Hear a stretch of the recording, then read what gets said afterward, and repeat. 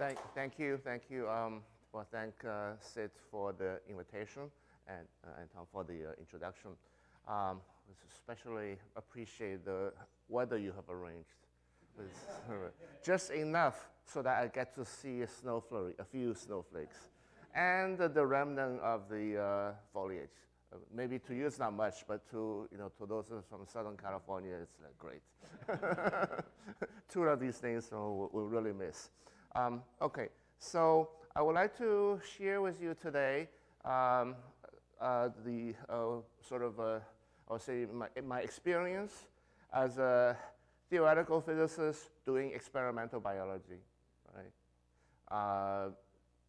Well, you see where the physics comes in. I'll say most non-physicists will not recognize what we're doing as physics, except for physicists. So we'll see. Okay. So I do not know how much exposure this department has to do with biology, but so I would like to start with what people say, how the 21st century is the century of biology. Right? It's like, oh, we're like passe for 21st century of biology. So I would like to start with a historical perspective. What it means to be a century of something, right? So if we think back to 2 centuries ago, beginning of 1800s, the Industrial Revolution, right? I don't know, it's a century of, what do you call it? Industry chemistry, right? So you will have images of, I don't know, chimneys, windmill chimneys, steamboats, right? Steam engines, and going all the way to rockets in this century. So if you think about it, what is it that allowed this really exponential increase, right, of our ability to move around, to manipulate the environment? Well, I would say that it's really traced back to one trick that scientists have figured out, okay? And that is how to convert chemical energy to work. Now, there's a trick we figured out, of course, and there are several other elements to go with it, and that is that you need to have some technology and materials and engines, right? And foundation, scientific foundation, of course, thermodynamics, physical mechanics. Okay, so that was the 1800s. Now, if we fast forward 100 years to the 19th century, right? So that's the century that gives us, well, most of us lived through it, transistor, the integrated circuits, and all that, right? So if you think about that revolution there, so what underlies all of that, right? Well, I would say, again, scientists have figured out one trick, right? And the trick is, right, we know how to describe and control electrons. To do that, of course, to enable all of this, this power, of course, is a technology, integrated circuit, manufacturing, materials, all that, and the scientific foundation is quantum mechanics, information theory, maybe. So now we're in the 21st century, okay, and everybody has probably read in the news media about how biofuels, how to clean up, how we can use bacteria to clean up waste, personalized medicine, many things to do with biology, right? So this could happen just by trial and error, but if the last 2 centuries are a guide, maybe also if we're going to, for this to happen, right now there's still science fiction, right? But if we're going to really make these dreams come true, then I would hope there's also some fundamental lessons that we will learn from nature, okay? And now I have no idea what will be the ones here, the corresponding to these guys, okay? But think then in order to realize dreams, I think we will have to be able to make quantitative predictive statements of a living systems, right? And so what about technology and the scientific foundations? I would not dare to guess really, right? But then, well, I would say the word thermodynamics, so right now it's 2019. I don't know, in 1819, I don't think the word thermodynamics has been invented, right? So you need to kind of figure out what you're dealing with before you go back and call it, give it some names. Okay? Now, we can, but this could just be a dream. Maybe there's nothing interesting in biology, just a whole bunch of details to figure out, all right? So we can ask, in retrospect, should we be surprised that there's some fundamental lessons out of these two revolutions, right? And of course, we know that in the world of quantum mechanics, in retrospect, we should not be surprised that our intuition about how tennis balls go around should not be applied to describe electrons. So there could be something different, right? And we can gain something from learning about the world of very small. And thermodynamics, yes, well, we all know there's a law of large numbers that ultimately adaptate, right? So there's something special about these systems, right? But so can we think of something that's also special of the biological system, that the understanding of which may lead to sort of a new way of thinking about nature? Well, I'm going to say yes. And one thing is, for anybody that study biology, okay, one very striking lesson immediately confronts with is the heterogeneity. Okay, and by heterogeneity in the sense of you open up your body, you open up a living cell, there's so many different components, right? And they're not random, okay? So I used to do spin glass, and fine, they have lots of different interactions, but you can take some Gaussian distribution, then it becomes simple again, right? So you can do something about it. But these things so the biologists in the past would, each lab would spend 20, 30 years just studying this one of these things, right? And then there are many, many, many. Okay, so if I go back to physics repertoire and mathematics, we have no experience dealing with this type of things, right? So maybe there's a lesson to be learned there. So I work in microbiology, so look at the bacteria, the growth of the bacteria, okay? And so I want to give a introduction to the complexity in this bacterial world, and it also gives me a chance to set up some of the concepts that will be needed later. Okay. So bacteria is a static picture of a bacteria, micrometers in size, micrometers in diameter, maybe a few micrometers in length, right? So if you take a few bacteria and put it in some medium, simple medium with glucose, ammonia, a few trace metals, and it will, after some waiting time, it will start growing exponentially, right? And until at some point, some component of the elements is exhausted, then it reaches what's called a stationary phase. They just stop growing. They don't die, they just kind of hang there, okay? When you put in back new nutrient, they can start growing again. Okay, so let's think about, okay, so a key number in this describing the system is just the rate of exponential growth, right? Here I call it lambda. Well, this growth rate is a function of many, many, many factors. Right? It's affected by many, many factors. For example, environment. Right? You change temperature, it's going to change. You change the osmolarity, dumping lots of salt, it's going to change. You change the type of nutrient. Instead of glucose, you give it some glycerol, whatever, then it's going to change. It also depends on what's inside of the cell. You knock out a few genes, that's going to change. Maybe it will not even grow. If it grows, it will grow at a different rate. So an understanding of even this very simple, what biologists would call vegetative growth phase of the system, would require understanding of how this growth rate is determined by all of these factors. So let's think about what it takes for one cell to become two cells, right? So this is what goes into this growth rate. Well, if we open up a bacterium cell, see that, okay, it's got cell wall, it's got some tail flagella that makes it swim, DNA, a bunch of proteins in there. If you do a chemical analysis, well, 2/3 of it is water.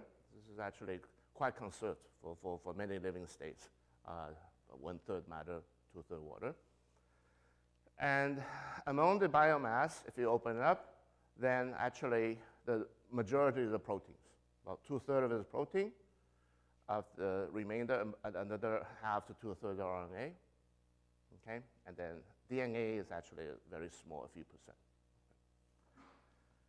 All right, so for a cell to double, it needs to make all of that stuff, right? Within as short as 20 minutes, make all of that stuff. Okay, so and this is the process I want to guide you through in this hour. Right, so let's focus on RNA and protein. Okay, the two major components. Well, proteins are polymers of 20 amino acids that's stitched together. And this polymerization process occurs through a machine called the ribosome. Okay, ribosome stitch amino acids together and spits out this polypeptide chain, eventually folded into some form. This ribosome is made of two components, RNA and a protein. All right? And in fact, most of the RNA you will measure in a living cell is this RNA for the ribosome. Okay, this is true for bacteria especially, and even for our cells that open up, most of the RNAs are these ones that's in the ribosome. Then there's the remainder of the RNA, so there's a special adapter molecules called tRNA, and it does the job of matching the triplet codon that's encoded in a message, the mRNA, which is what the ribosome reads. And for each triplet, it matches to an amino acid, one of the 20 amino acids. There are for 64 triplets, and most of them, except for 3 of them that code stop, they code for some amino acid. And so the 60-some species of tRNA that does the matching. Okay? So the way the system works is this. So here we have a ribosome in the middle of reading this transcript and turning it into a protein, polypeptide chain. All right? So it is at this step, and it's waiting for the next triplet to come. And so, okay, so switch to this is more like a 3D structure of this tRNA. So anyway, it's an amino acid associated with this tRNA. And so if the right one comes in, then it will go into this site called A site, acceptance site.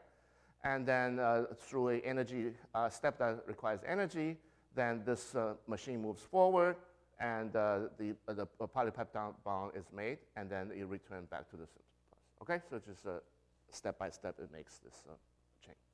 So this itself may be straightforward, well, until you think about, so somebody has to put this amino acid together with a tRNA, okay? And there are 20 amino acids, 60 different types of tRNA, okay? I have to do the matching. And this is done by a set of proteins called a tRNA synthase, right, whose job is to put the right amino acid on the right tRNA. All right, and so these reactions you can characterize in the test tubes, and people have done that. And usually, so J here is the flux, the reaction flux through this system, as depending on the concentration of amino acids, concentration of the tRNA species, right? And this is a rather vanilla type sort of biochemical expression that describe biochemical rates. Okay. The only thing is that one of them is not surprising. I mean, one can easily handle, but there are many of these things. Okay. So if you count up the variables, there are order of 100 variables, and each of these function has a number of parameters. We're talking about a couple hundred parameters.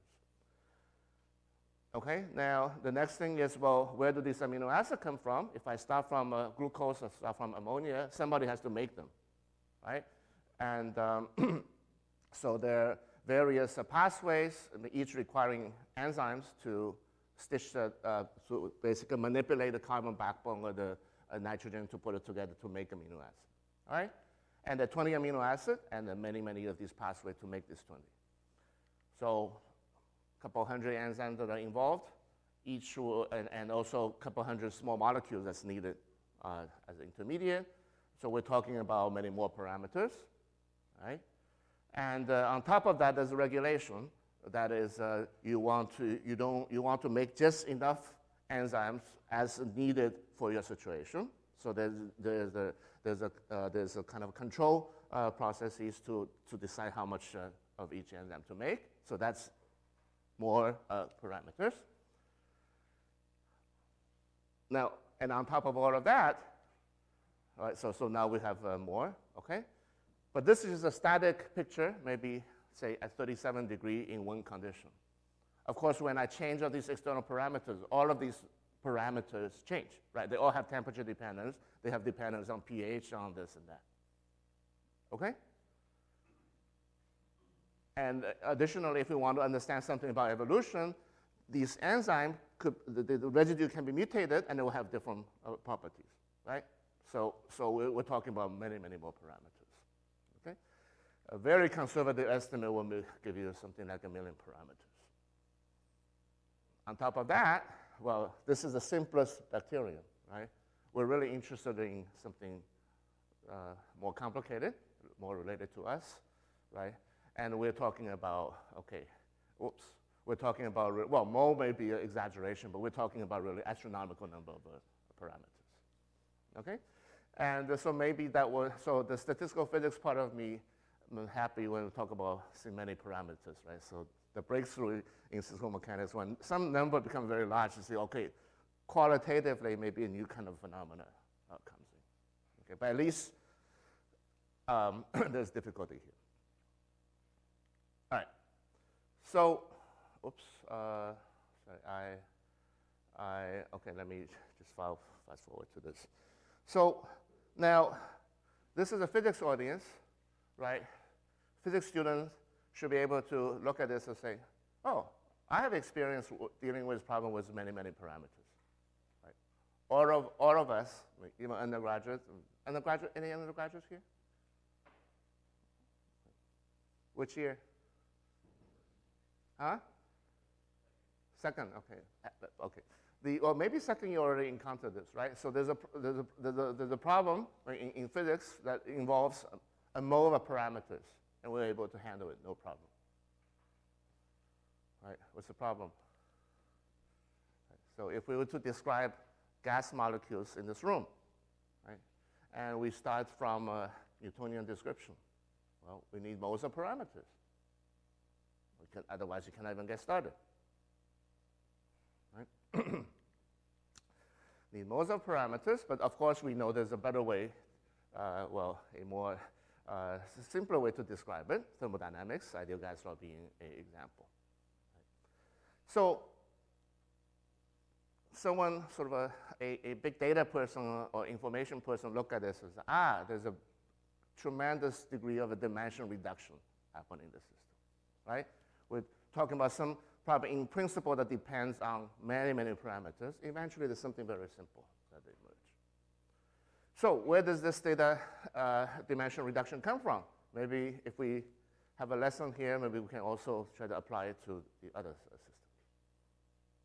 Well, thing is, you just cannot go from Newtonian mechanics to thermodynamics, right? Mr. Boltzmann tried to do that and committed suicide. And we still don't know. Every time I teach this, I have to tell them we cannot do this. Okay, you can do your best, you have to make a leap of faith, it's simple. All right.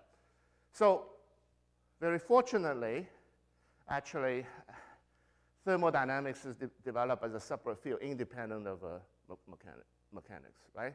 Because people didn't know gas were made of molecules, right? So it was developed for its own sake. Okay. And then statistical mechanics, right? So then Boltzmann, statistical mechanics, there's a ways to link these two together. At an operational level, what is statistical mechanics? Right? Well, it is well, suppose we have a Newtonian system, and now there's a huge computer. You can, in principle, plug in random initial condition, try different initial conditions, and crank your computer, and you can measure your pressure and volume and so forth, and discover the ideal gas law. Right?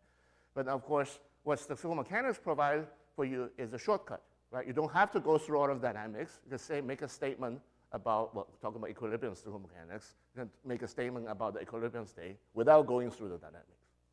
And if we know such trick for biology, that'd be very useful, okay? We know a lot about molecular stuff. We can say something about steady state will be very useful. All right? So what is the trick here that allowed one to do this shortcut? Well, I would say the trick is ultimately something about Hamiltonian dynamics. Okay? These particles are described by the motions are specified by the Hamiltonian, right? And the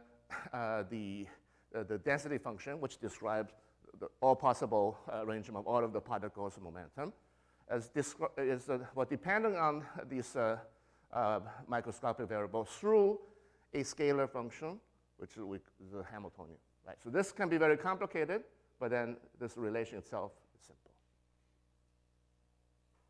Okay? I'm not going into the detail. Just knowing that relation, you can already use it to derive many thermodynamic relations. Right? This dependence. All right? So now we have the problem of understanding a biological system. On this side, we also, many decades of molecular biology has, so first of all, well, our lab, we only study this simple cell, right? But still, this cell was very, very complicated in the molecular terms, right? We know a lot about molecular interaction.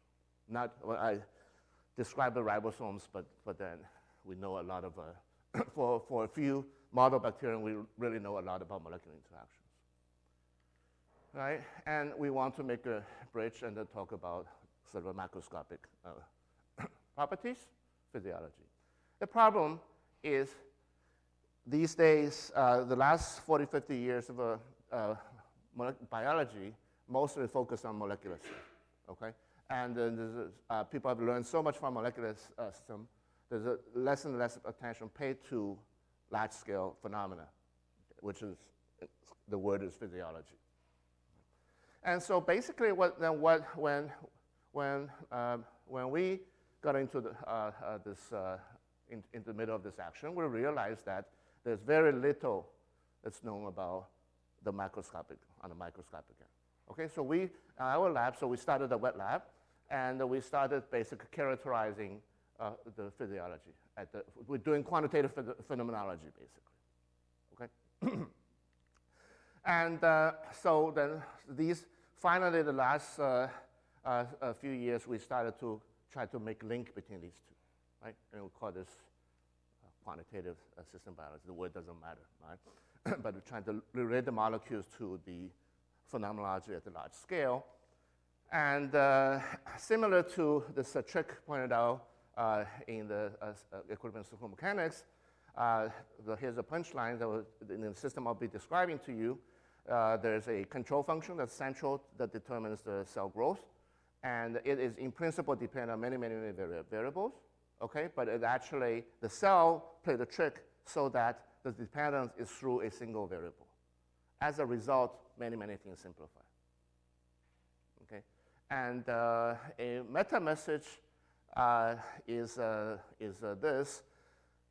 So things are very complicated, looks to us very complicated, right?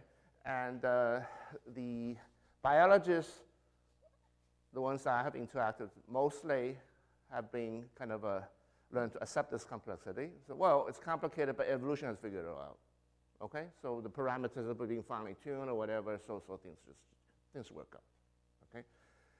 But I guess we are coming with a slightly different attitude, say that, well, evolution fine has it's not omnipotent, and there are things that's also, if it's hard for us, maybe it's also hard for the cell, right? The cell needs to find some simple way, okay? And this is actually a trick the cell can do to handle the complexity for it, right? Because as you will see, for these cells to survive, it needs to respond in a reasonable way to a lot of perturbations, right? And if everything depends on anything, how is it going to do that? So there needs to be trick, right? And basically, it's only when a system has some interesting tricks that then there's a job for us, biologists, physicists, to do, try to understand the tricks underlying it. Okay, so that's kind of the overall setting of our lab's approach to studying biological systems. So now, just as example, so what one can learn, what we can gain from this type of understanding this kind of tricks is that, well, then we can make quantitative predictions, describing changes. So here is a system. So the vertical axis, just look at the black symbols for now, describe the density of cells. So it's a semi-log plot, so cells are growing exponentially. At some point, some nutrient runs out. Okay, so it has to switch from a good nutrient to a poor nutrient. Then as a result, the rate of replication slows down. Eventually, there's some adaptation, and it picks up again. Right? And the other colors are basically other internal variables of the cell, but the black is just the cell number, cell density. Okay, and so I'll be describing. So just based on this very simple recognition, I mean, recognizing this simple dependence, we can develop a simple ODE that describes. So the black line is the result of a model. The model has no fitting parameter. So what you tell it is the initial condition, that's where you're growing, and the final condition where you're going to. Okay? And then the model predicts how the cell makes this transition. You can turn things around. You start with a poor medium and going to a better medium. Everything's the same. So all you do is invert the initial and final condition, right? And then the same model describes these new lines, which is data for zone. Okay, so we're able to, now admittedly this is a very simple kind of a perturbation, but at least for these simple changes, just by recognizing the structure, we're able to make predictive models of the behavior of the cell. Okay? So now let me start telling you about details of this system. Starting from the late 50s, through the 60s and 70s. At that time, biologists did not have a whole lot of things to measure. So they were looking at the macroscopic quantities, so the total RNA in the cell, total protein in the cell. Okay? And this wonderful result coming out of the lab of Ole Moller, who's in Copenhagen. Those of you who've been to Niels Bohr Institute in Copenhagen, okay, so actually, the street, I think it's right next to Niels Bohr Institute. It's called the Ole Moller Way. Okay, so he's very connected to physics at that time. So they were looking at a very simple relation. So they measure the total RNA in a culture. So you grow exponentially. Okay, so every one of these data points is a culture of bacteria growing exponentially. Okay, so you feed the bacteria with some medium. Okay, then it grow at some rate. Okay, so let's focus on this point. That's one kind of food that the bacteria grow with this rate. Then you harvest the bacteria, you measure total RNA, you measure total protein, you take the ratio. So you get this 1 point, right? Now you change the medium, you make a measurement. You change the medium, you make a measurement. And now you see that's a striking behavior, a simple linear relation.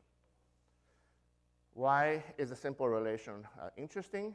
Because usually, if you measure something in biology, any component, you get some kind of a nonlinear Hill curve, okay? Which is really not surprising at all. I mean, it just means some random, some interactions. But it's very rare you see something simple. Okay? This is very simple. So this is a growth rate, that's x-axis, changed by changing different carbon sources. So what does it mean? So RNA, as I told you, is basically representing the ribosome, because most of RNA is in the ribosome. And per total protein is basically a measure of how big the cell size is, because the biomass is mostly protein, because it's proportional to the cell volume. So this is a proxy for ribosome concentration. Okay, so faster cell growth, more ribosome. Now, Moller, at that time, they think a lot about the data. There's not that many data points, so they can think about it, right? And so came up with a nice way to understand, rationalize this linear relation. So it says, okay, so suppose, okay, so you have ribosomes making protein. All of the proteins are made by ribosomes, okay? Suppose the proteins are stable, that they don't get degraded, which is true for these fast-growing bacteria, then the rate of a total protein production should just be given by the rate of how fast the ribosomes are working. Okay, so if all the ribosomes are working at full speed, faster you grow, the more ribosome you need to have to make this stuff. Okay? And if you relate these, you equate these two quantities, so this is a exponential growth, so the rate of increase is just growth rate multiplied by the total mass, protein mass, right? And this is gamma is how fast the ribosome elongating. This is the mass of ribosome, which is related to the number of ribosomes, since we know everything about how big a ribosome is. So you equate these two, you take the ratio, you see that the fraction, what it says is the fraction of a ribosome of a total protein is linearly proportional to growth rate, which is basically what this is saying. Okay, so just a statement that all the ribosomes are busily making things. When we first encounter this relation, so first of all, I would say most biology students do not know about this these days. It's not taught in textbooks. Okay, and we really encounter this by serendipitously. Okay. And when we first encountered it, well, it's a nice rationalization, but we were not sure. So we did some experiment to test this. And the sort of obvious type of experiment to do is that we look at mutants which have different rate of well, ribosomes working at a slower rate. So if this picture is true, then we will still get linear relation, but with different slope. And we got exactly what this model predicted. Okay, so we start to believing this and start to think about it. Right, so that, yeah, basically the saying is that all of the ribosomes are engaging in translation. But this initial relation was discovered in the early 1960s. It sat there for so many years, 50 years. We started working on this around 2010. Right? So we were puzzled by why it's such a beautiful relation, why nothing more is done about it. Well, partly biology people start to discover very interesting things can do. Molecular biology really took off, and there's many other things we can do, so that they're not relying on this anymore. But scientifically, we thought about it and realized actually this relation is one relation, but it is missing a companion. Okay, so what I mean is this. So in this picture that describes the Molar's picture of describing how growth is controlled, so growth rate is determined by the fraction of a ribosome. There are two factors that controls growth. One is what is being changed? It's the nutrient. Okay, nutrient changes growth, and so that's an implicit variable that drives this relation. The other one is how fast the ribosome work. Okay, so this is basically this experiment is done for a fixed ribosome, how fast this variable fixed, and you're changing this one thing. Okay. So with a background from physical mechanics, then we said, oh, let's ask for the orthogonal question about if we fix the other variable, it's a nutrient, and we vary this variable elongation, well, what would happen? Right? So like temperature and the magnetic field is two variables to understand, say, the magnetic system. All right, so we did that experiment. So I'll set the orthogonal perturbation, and we fix the nutrient, and this elongation rate just by applying a drug. Okay, there are many drugs that interfere with translation. And lo and behold, we saw another simple relation, another straight line. And we can start from a different nutrient that starts from here, and if we apply the drug, then it will go like this. We start another one, it will go like this. Okay? And this is happening not just for ribosomes. We then look at some other enzymes.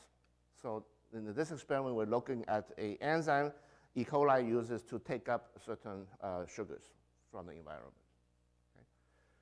When we limit bicarbon, it increases inversely linearly. Okay? But then if we do the same thing, we fix the nutrient, and we inhibit the cell growth by applying a drug, growth rate slows down, and the enzyme amount slows down linearly. Okay, so pretty soon you can put these together, you can start to make predictions. Okay, and the prediction will be right now. So looking at this and many other data of this kind, then we were able to summarize it into a very simple picture. Okay. So we imagine all of the proteins in a cell, so call that a pie, the full circle, right? And a fraction of this pie is related, enzymes that's needed for translation, that is the ribosomes. Some fraction of the pie is needed for taking up nutrients, that's these C proteins, catabolic enzyme. Some enzyme I have not talked about, except the very beginning, is needed to make amino acid, to make nucleotides, the biosynthesis enzymes. Okay? In order to grow fast, you need to make more of these enzymes. So phi here is a fraction of the pie that's devoted to a certain enzyme. Okay? So this relation is basically just describing this line. This is the phi r, the fraction of the ribosomal proteins, and faster to grow, the more you need. Okay, and to grow fast, you need to have more catabolic enzyme. That's this relation here. Okay, similarly for these biosynthesis enzymes. In the simplest model, then a cell will just have these, say, 3 departments and add up to 1. Okay, but empirically, what we find is that that model does not work. And for reasons we did not quite understand at the time, we need to introduce one parameter. That is, only a fraction of the cells are making proteins that's growth rate dependent. Another fraction is fixed. So you can rationalize this as some kind of an overhead. So like, say, the government, whatever, the entitlement, right? So no matter how good or bad the economy is, you just have to pay this. Okay? And that turns out to be about 50% of the protein. Okay, so now, we have 4 variables, these 3 fractions, and the growth rate, and we have 4 equations. We can fix everything. Okay. So this model is a very simple analogy. You can remember that what I'm describing here is nothing but 3 resistors in series. Okay. So in this analogy, the current through the system is the growth rate. It's the flux of a material through it. The voltage across the resistor is just the amount of proteins that's needed to push the flux. Okay? And then you see with this analogy, then each one of these is basically Ohm's law, right? And the coefficient will be the conductance in the electrical system, and the coefficient in the biological system just saying how easy it is, how good are my enzymes, so how much enzyme I have to make to push a certain flux through. And then the total voltage is just the fraction of the protein devoted to these growth processes. Right?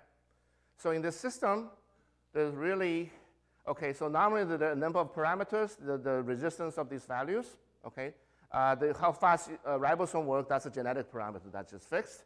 The fraction, half of the fraction of half of the cells is devoted to this entitlement, that's also genetically fixed. So we have these 2 variables which couples to the external world. Okay, if I use different kind of carbon, basically I'm just changing these values. The thing is completely fixed. Okay, so this is a theory with no parameter. Well, one parameter that is a 50% that's fixed, and there's no other parameter. So in this picture, you might ask, well, how do I understand this inverse linear relation? Okay, so I told you there's a linear relation between growth rate and the fraction to take up carbon. Why is there this inverse relation? Well, this relation is obtained when we're changing the carbon source. That is, we're actually changing this parameters. Of course, it will not be linear anymore. All right? So this is like you ask the students to measure the IV characteristic of this system, right? But let's say you change the current by dialing the resistance of this resistor. Okay? But you can still measure the current through it. You can measure the voltage across it. Right? What you get will not be Ohm's law, but the inverse of the negative of the Ohm's law. Okay? That's what it is. All right.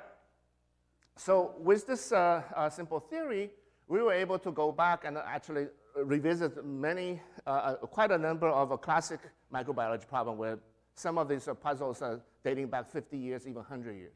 We're able to resolve some of these issues. I don't have time to go over them, but I'll just show you a few pieces of data that kind of try to validate this picture a little bit. And then I will then go on to look at the sort of the trick, but how does the cell organize itself so simply. So one piece of validation of this theory is to say, well, if this picture is true, well, I've already used the data to specify this Ohm's law, right? But to test this picture, what I can do is to change the total voltage and see how the current changes. The total voltage is given by this this inner fraction Q. Now, ideally, if I can reduce this fraction to make the cell grow faster, then that's what I want to do. Okay, but actually, if you look at what goes into this, there are many proteins you don't want to touch. Okay, and it's just too much work to change each one of them.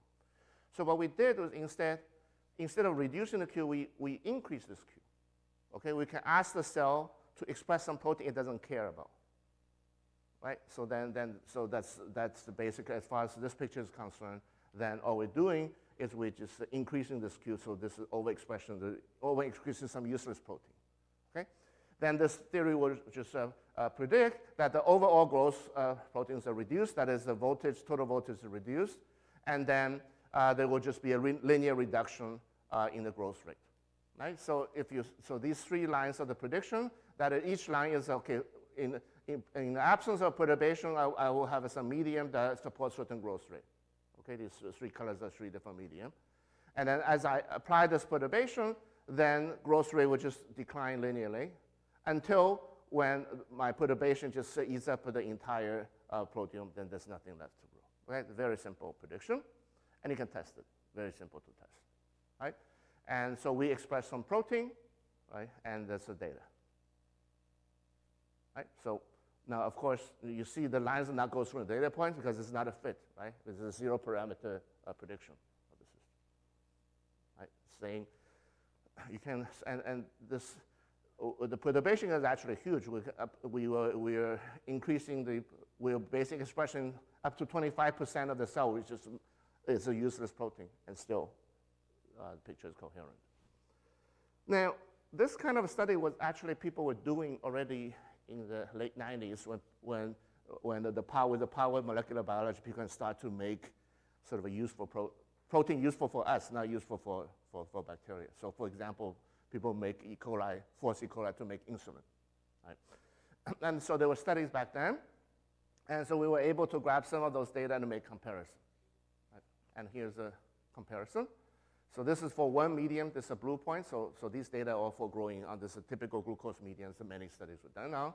And each type of a symbol, different color, is a different type of protein that's being expressed, right? And you see that there's even a reasonable collapse of the data. Right? And these are absolute measurements of how much protein is expressed, how fast it grows. There's no fudge factors, no adjustment, no normalization, anything. Just measurement and put it on the data point. Right? So this is one instance, right? Maybe admittedly, it's a very simple perturbation, but it's at least some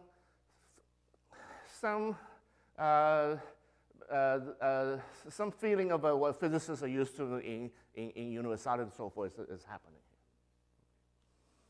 here. All right. Then another thing I want to show a bit is most of our study, the theory, was developed from looking at a few called reporter proteins. So instead of looking at the entire protein, we just pick a few representatives and follow what they were doing. But then our biology colleagues challenged us, well, you're making a picture about what the entire cell is doing. You need to look at all of the proteins. Okay? And so we did that, because now the technology is developed so that we can do that. So we worked together with a colleague down the hall in the Scripps Research Institute, Jamie Williamson. Their labs does proteomics. Okay, so by looking at the mass spectrometry, they can determine the abundance of many proteins, thousands, over almost 2,000 proteins in the living cell. And so in this kind of picture, each line is the abundance of a protein, And then each row is, each column is a condition, right? And so we're applying carbon limitation, nitrogen limitation, and translational limitation. Okay? And you can do some kind of a simple clustering to easily organize this data into several groups. And so this is a group that basically responds under carbon limitation. Okay, so green is increase larger than a reference value. The nice thing about mass spectrometry result is that if you have some estimate of the abundance of each protein, then for this entire section of the protein, you can just add up the abundance to get the total abundance devoted to something. Okay. Oh, and by the way, I should say, if you look into the identity of this protein, they all have something to do with bringing transporters, bringing carbons, and things like that. All right, and if you add up these guys, then you get this plot here. Okay, so the red data here is basically adding up this guy and the carbon limitation. Okay, so as you apply carbon limitation, then the amount of a cell proteins devoted to carbon acquisition increases. And similarly, but then the ones that are devoted to acquiring nitrogen, to acquiring, of the same carbons, same enzymes decrease under limitation of nitrogen, limitation of translation, things like that. All right, you can apply the same thing to ribosomes, and they increase under when translation is inhibited, and they decrease under carbon limitation, so forth, and so on and so forth, and go on. You can identify something like 6 clusters, and each one has this simple behavior. Okay, so the basic picture was just as predicted by the theory. That is, if you apply some limitation, there's one department that's responsible for this limitation. They increase, the rest decrease, but the change is in a way that's linear with growth rate, so everything can be predicted. All right. Okay, I'm going to skip this. So we have all these simple dependence on growth rate. Right? So we ask, how does the cell know to organize according to growth rate? Right? So this does not just okay. It is sort of requires some kind of coordination, right? So because at the molecular level, the cells are telling these proteins to increase under this condition, to decrease under that condition. So how does it know? Right? How does it know how fast is a cell growing? Right? If you think of a cell as a bag of proteins, how does a bag of proteins know how fast the bag is growing? Right? It apparently knows because it's controlling things very well. All right, so let's have so here I present a coarse-grained view of the flux, the simple behaviors through the of the biosynthesis. You have nutrient from the outside, they're being taken up, okay, and they're converted into these metabolites, amino acid, ATPs, and all that. Then these metabolites being stitched together through the polymerization reaction by ribosome to make proteins. Okay, so that's basically what's happening during the growth process.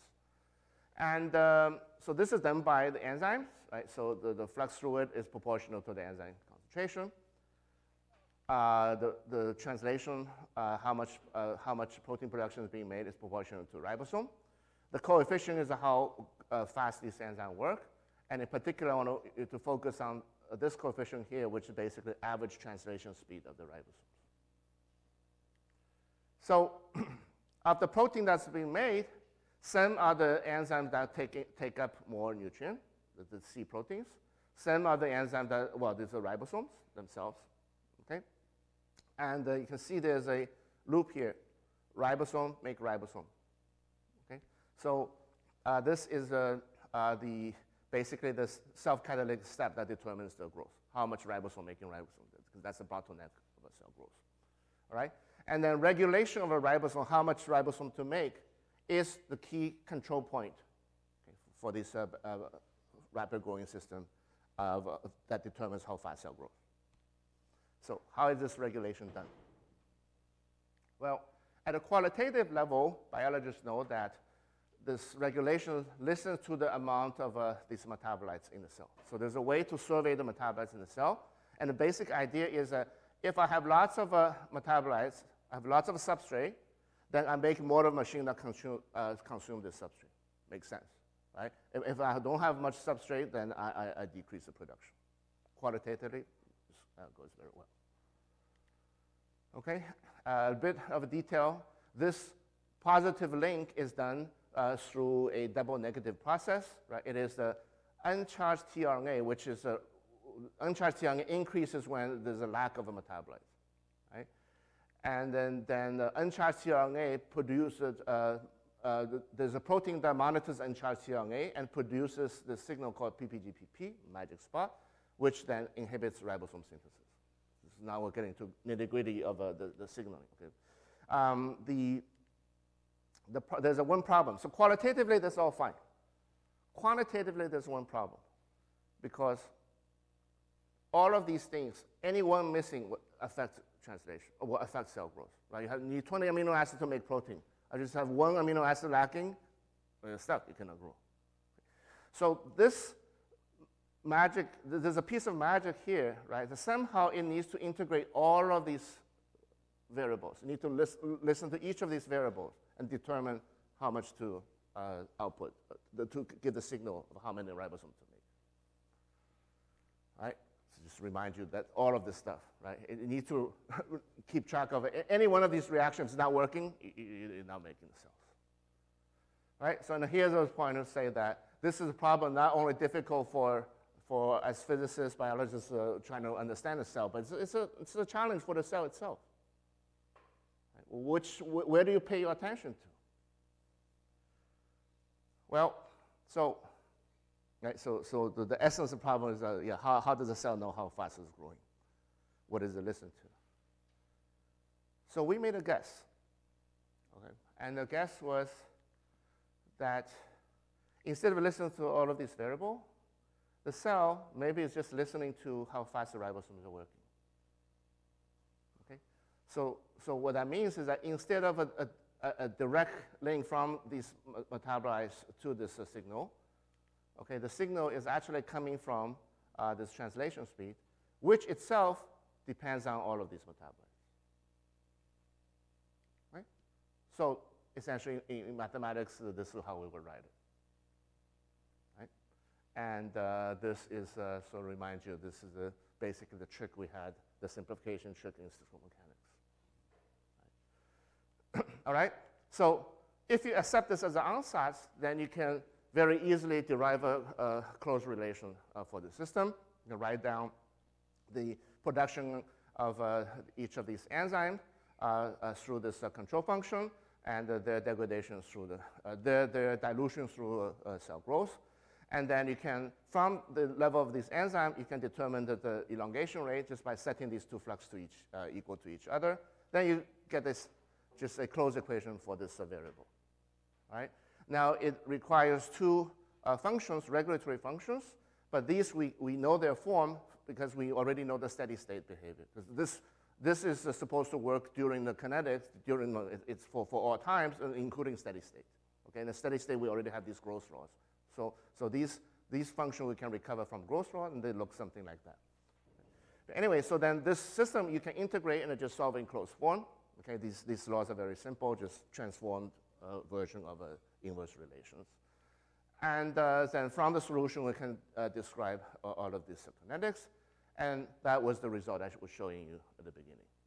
Okay, and nothing goes into it except for steady state behavior, this linear growth laws. Right? Upshift, going faster, and slowing down. And we further look into actually the content, so look at the proteomes, not just look at the cell density, a few reporter, and for the different sectors of protein, they're also working just as we would predict by the model. Okay? So, and this is, we did this not just for this one type of growth, we look at the several dozens of growths, they all work well. All right, so back to this overall picture.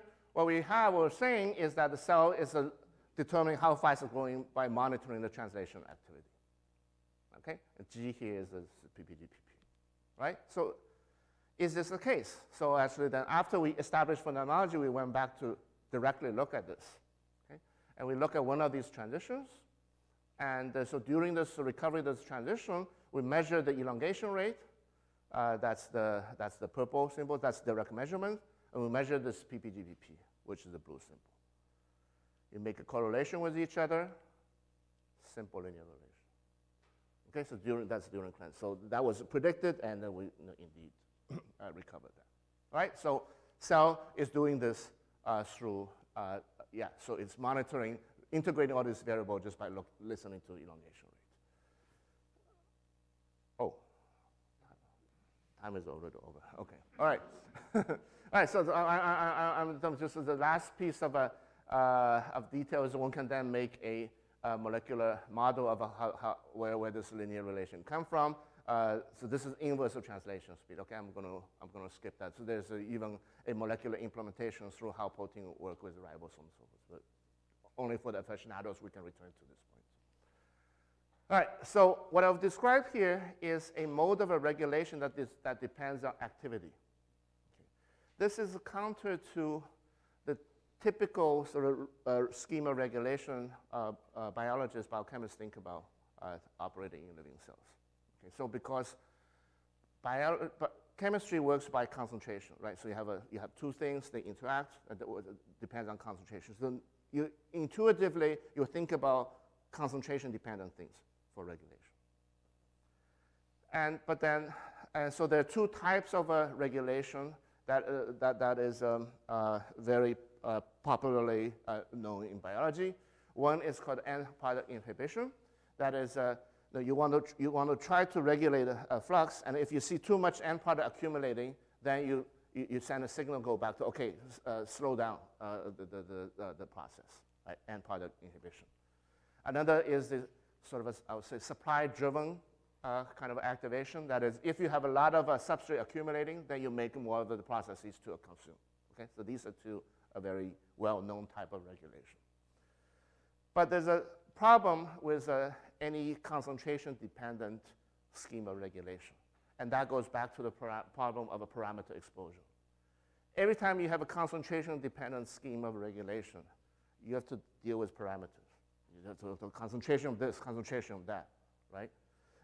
And then once you get to this route, then we're stuck in the thinking about concentration. You have to measure everything. So although concentration is the sort of default variable every biochemist think about of what happens in a cell, I argue that it is a trap. This is almost the same trap as if you would think about a gas in the room by thinking about molecular trajectories. It is a natural variable to do if you think from the Newtonian mechanics, but once you do that, you need to know all the parameters, right? But instead, the cell in this case seemed to do not by looking at concentration, but look at processes.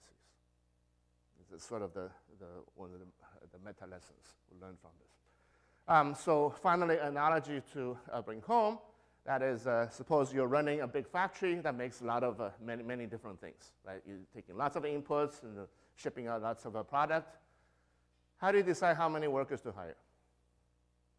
Right? You could do an inventory, keep track of every product, right? And see which workers work on which product, right? Same with the inventory. That's a lot of work.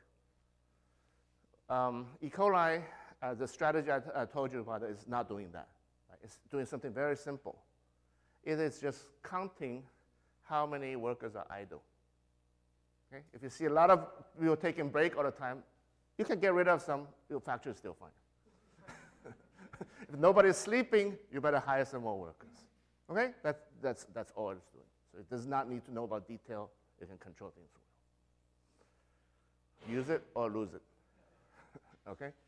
All right, so finally, just bring context that I told you a very simple, small problems in biology, right? But of course, the real goal is to study something much more complicated.